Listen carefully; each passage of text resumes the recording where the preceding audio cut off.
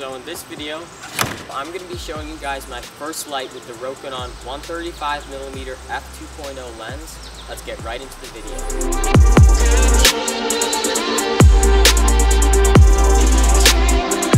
So the setup I'm using tonight is very simple. I have the Rokinon 135mm f2 there with the Canon EOS 70D full spectrum modified DSLR camera. And all that's riding on the good old Star Adventure. And this setup is the absolute perfect travel astrophotography setup because I finally managed to get myself a nice lens and DSLR. So the amount of awesome nebulae and deep sky objects that you can photograph at 135mm focal length is just amazing. So I have a couple more things to add to this setup, like a intervalometer cable, dew heater band, and a couple little things like that. But as you see it right now is basically how it's going to look tonight. And like I said, it's just so portable, so easy to operate and carry around. With a focal length of 135mm like this at f2, the live view shows so many more stars than, let's say, my other lenses that I used to have, my kit lenses. So it's so much easier to find targets, and especially since it's so wide, it's so forgiving. So even when I'm using this with H-alpha filter and it's selecting that specific bandwidth of light, which usually only the brightest stars are visible, it'll still be so much easier to find targets with a lens like this, even with one of those filters in.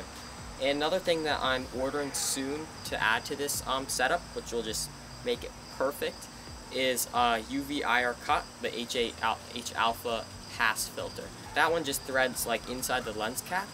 And what that one's designed to do is it kind of keeps those stars back and keeps them sharper than what I would have with just the regular lens. The lens in itself though is extremely sharp. It's just this filter will even make it the stars less like taking over the photo, if you will, and they actually will bring out the nebula a little bit because it's cutting out that UV IR light, which was taken out when I modified my full spectrum DSLR camera, the original filter. So that's my next thing I'm going to get with this setup. But besides that, I already have an H-alpha filter, so this setup basically would be perfect for wide field Milky Way stuff at 135mm to capture tons of nebula in the same field, like Lagoon and Trifid. Andromeda Galaxy looks really nice with this. Tonight actually is kind of like my first light, so I'm going to actually go after the North American Nebula in Cygnus, that beautiful big bright nebula. I thought it would be the perfect first light image because it's so big and bright. So I'm just gonna spend the whole night on it tonight. I'm not gonna do like some big project. So you'll be seeing this video fairly soon. But hopefully once I get the other filter, I'm gonna be doing I'm gonna just stay on one spot in the night sky for a long time, like my usual 12-hour projects I'm gonna do. By the way, in my opinion, the Rokinon 135mm lens is probably one of the best lenses on the market for the price that you can use for astrophotography.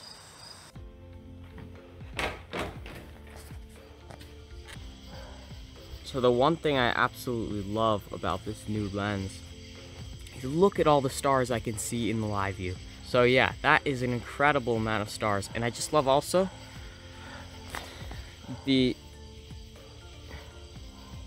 incredibly smooth and firm focus ring, so I could move out of focus really smoothly and then slowly go back into focus and find that absolutely perfect focus.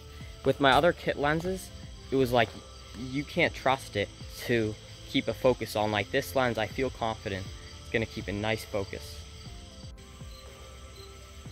Okay, so here's one of the first exposures. You can see it there on the screen. So there is what the North America, my target, looks like in a single exposure. Compared to my other kit lens, like the stars are like absolutely incredibly sharp, even all the way to the edges, which is really nice. Sorry I'm moving around so much, the bugs are crazy out here, but that exposure, I'm super happy with that exposure, and I settled on about 20-second shots, very short because I'm shooting at f2, and the moon's out tonight and it'll set later on. But any longer than that is too washed out for me. So it seems like 20-second exposures at f2 works perfect. And the thing about these lenses, so fast, I can collect so much more light in a shorter amount of time, which is really incredible. Like this is equivalent to a 2-minute exposure with my other lens, which is pretty crazy. So really think that's an awesome first light image there, and I really have high expectations for the image that I'll share with you guys at the end of the video. And make sure you guys stay tuned, because I'm going to have a lot more content coming out about this lens. I should get some more projects in once I get the other filter I was talking about. But until next time, clear skies everyone, and thanks for watching.